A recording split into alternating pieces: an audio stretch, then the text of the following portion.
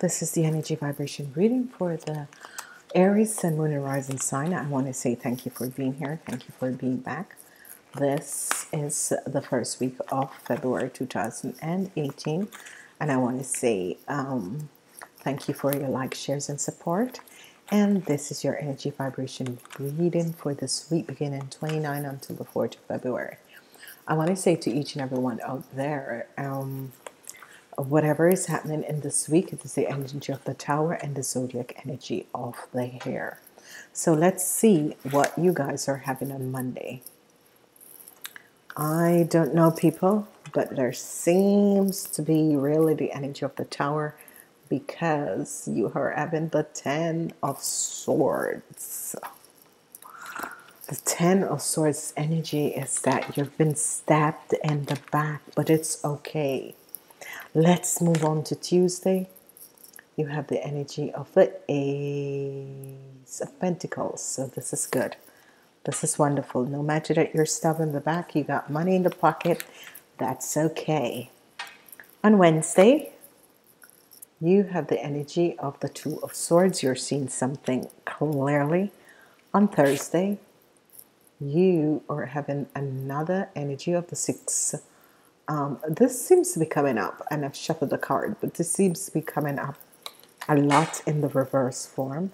Let's see what else is happening. You have the Queen of Pentacles, which is good. And let's see what is the next energy for Saturday. Seven of Swords in reverse. So whoever was trying to get away with something, it's not going to happen. And then we have the Two of Pentacles. So here we go. This is wonderful. So what will be the energies of the Aries for this week? It's gonna be the 9. Your wishes and dreams are coming true for the Aries. Okay, so wonderful, ladies and gentlemen. Let's look at your reading. It is a very feminine week for you Aries people. It's wonderful. Whatever is happening, it's going to be good. It's going to be wonderful. It's going to be positive. So whatever is happening on Monday that you feel stabbed in the back, it's okay.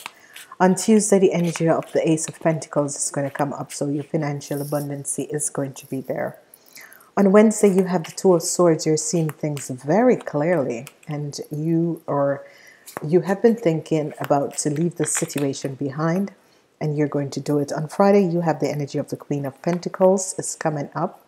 This woman is a karmatic situation that is going on between you and this woman. Is a situation that has happened in lifetime and you come back to clear the situation up, okay? And as we look at Saturday, the energy on Saturday is the Seven of Pentacles. Someone was trying to get away with something, but it's not going to happen, which is good. You have a strong foundation. You have the Four of Pentacles and a strong foundation. You have nothing to worry about. And you are looking at the end of the week to see, and you have the energy of the Ace of Swords. So this is wonderful. Whatever the situation that is transpiring in your life, let's take a deeper look in your reading. You feel stabbed in the back by the Queen of Pentacles on Monday, and you know this is going to bring you some financial outcomes. So that's going to be okay. That's going to be all right. So not to worry about it, because this is going to be good. Your financial situation is going to be good. You have the Four of Pentacles. So if there was a problem, whoever was trying to steal something from you, it's not going to happen, because now you're seeing a situation very clearly. Whatever situation you're seeing clearly, you're balancing out your materialistic world and your financial world and your emotional world. So this is good. And you are moving away from situations that no longer serve you. And I'm really liking this, because whatever is happening, there's a new beginning with a Wheel of Fortune. So this is good, because your fortune is going to come in. The energy with the Ace of a new beginning with the Princess of Cup, whoever that person is, the Princess of Cup and the Prince of the Princess's Cup and the Prince of Wands. So there is a situation that is happening with the Princess of Cup and the Prince of Wands that is letting you to understand certain aspect and certain things that will be happening for you. Okay, you have the Five of Wands, and you end up with having temperance and balance. So we're going to take a much deeper and closer look to whatever has transpired, because obviously a lot of stuff has transpired in this week for you, and we are going to look to see what is it and how can you heal these situations that are happening, and sort of a change the focus. That is what is going on. Your wishes and dreams are going to be coming through, and there's going to be a new beginning for you guys. Okay, so whatever the situation is or was, it is if someone has stabbed you in the back. And the Ten of Swords is really one of those cards that you really don't want to have in the beginning of the week, because you're realizing that a woman has really stabbed you in the back. And what is happening and what is transpiring is that someone who is a younger person, maybe someone who is a younger person, and a guy who is between the ages of 25 and 45 and is Aries, Leo, or Sagittarius, is going to actually help you out of a situation, because they're going to give you some understanding. Because whatever is transpiring in this week is a karmatic situation with your financial situation. But at the end of the day, you are going to triumphant and victoriously come over this. As we look at the center of your reading, it is the Four of Pentacles. So it's as if you're holding on to something, as if, it's as if the Wheel of Fortune, the wonderful positive things have come in for you, and as if you're not letting it go and you're not showing your answer. But sometimes when this sort of a thing comes up, and then I look at other people reading cards, and they're saying, yes, you're holding on to something, and then the government is going to think that it's nothing like that. It is that you're having, you're holding on to your financial situation because you want to keep that balance. You don't want to be out of balance with that sort of a thing.